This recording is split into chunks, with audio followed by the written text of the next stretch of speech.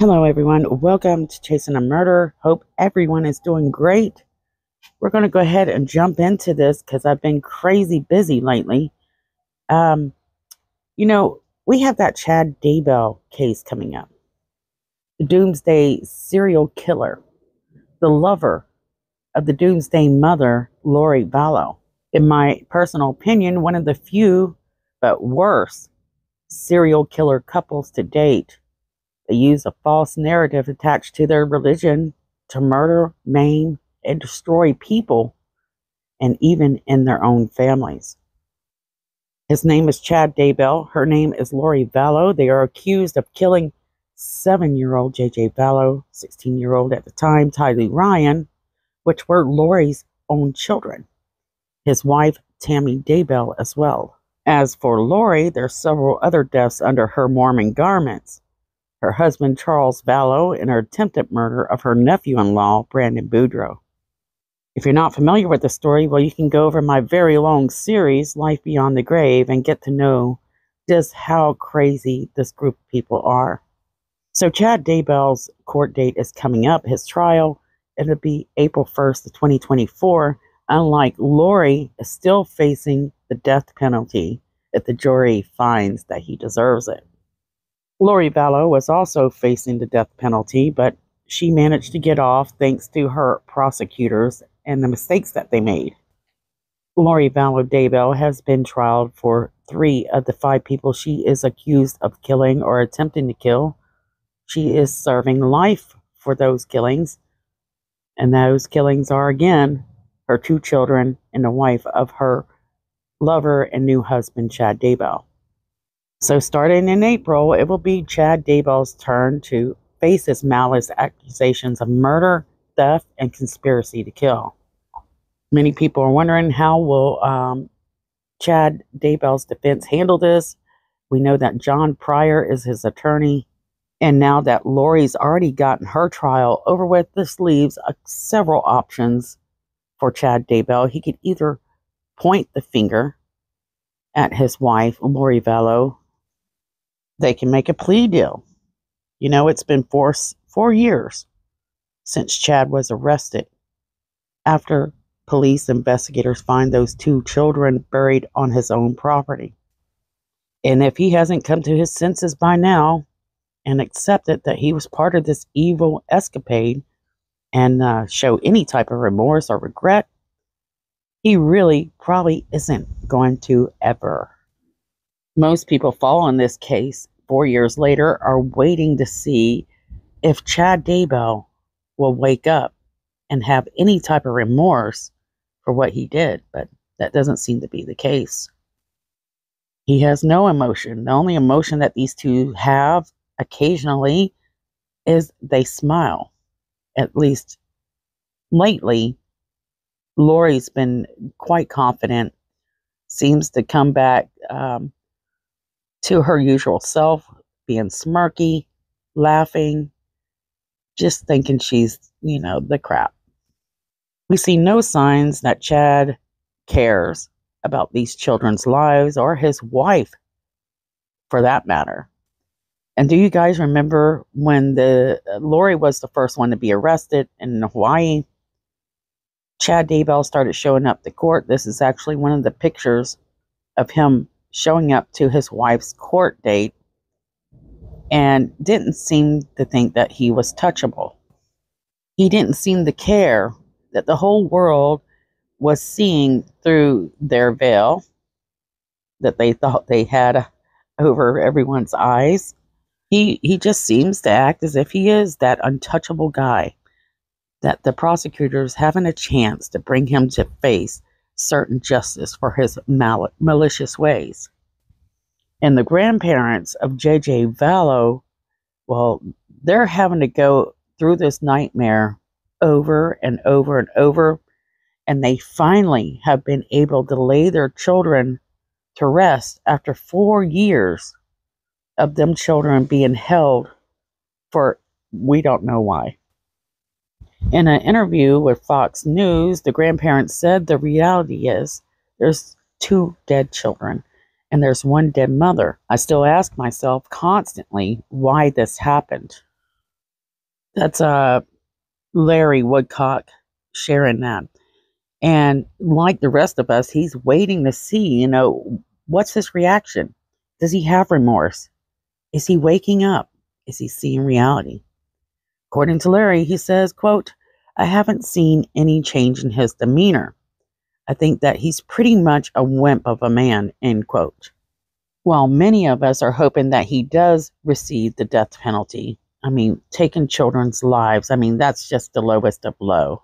The Woodcocks say, sometimes living is worse than dying. And in Chad's case, I'm not going to be the judge of that.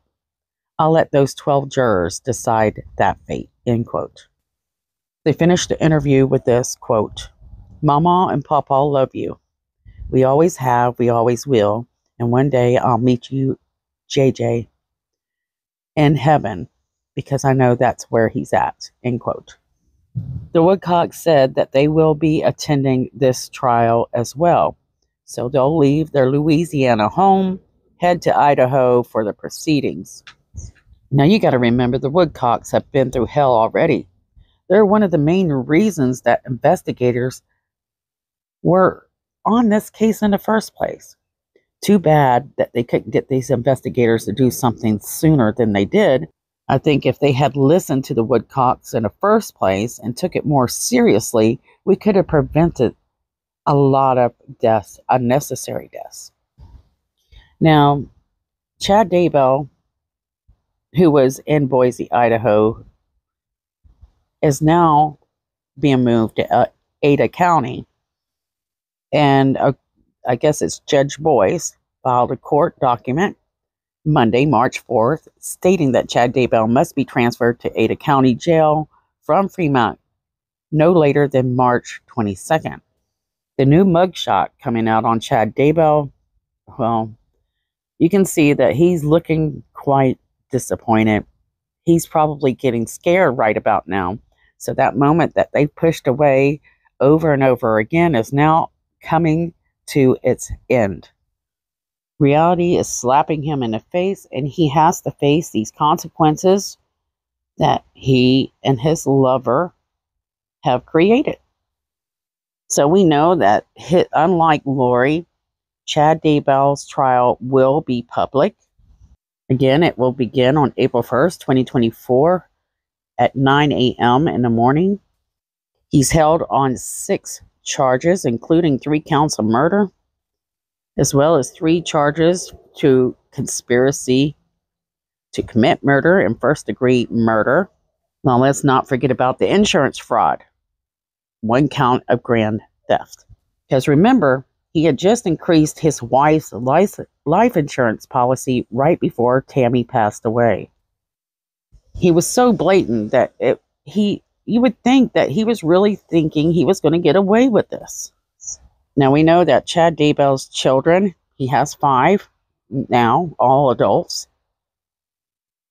They have stayed out of the spotlight. They have tried to stay out of the spotlight, except for a few occasions. Emma's gotten a few. We'll go over that in Life Beyond the Grave. Make sure you check that out. But where are these kids? Well, they're staying behind the scenes. They don't want to talk about this case. They're keeping their mouth shut. And it seems to me that they're kind of confused on this situation.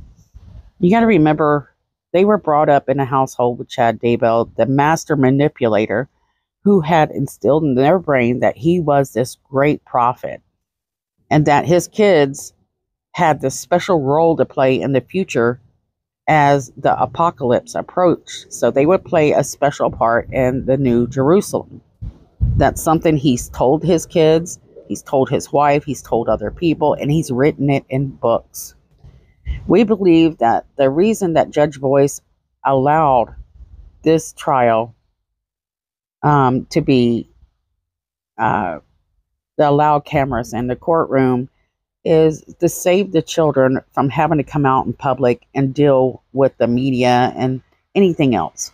So we know that, his kids kind of thought that he may be innocent and was framed because the way that they found the kids on their property, since he was a grave digger in his past, that this isn't the way that his father would have done things. This was a stupid way to do it. The fact that they weren't that shocked that that was in their yard was more concerning for me, but we really don't know how these kids feel. It must be insanely confusing considering that they thought that this man was a godly man. He represented good. And then here he is facing murder charges. Murder charges for their own mother. So drop below what you think that these kids are thinking today. How do you think they're coping? Now, we're going to go more into this shortly. Today, I'm going to be really busy, so I'm going to have to cut this kind of short here. But we're going to talk about what we can kind of expect to see and hear as court begins and then moves deeper into where they start sharing more evidence and facts we probably haven't heard before.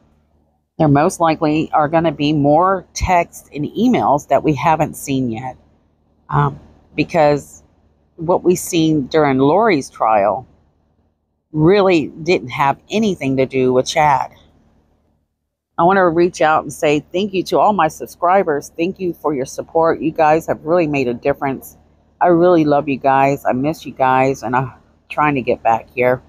Still dealing with the mold in the house. I'm having an adjuster come out in just a second, so I need to get off here. But please share a missing person's face today on your media. People like Jasmine Robinson, Dulce. Love you guys, and I'll see you guys soon.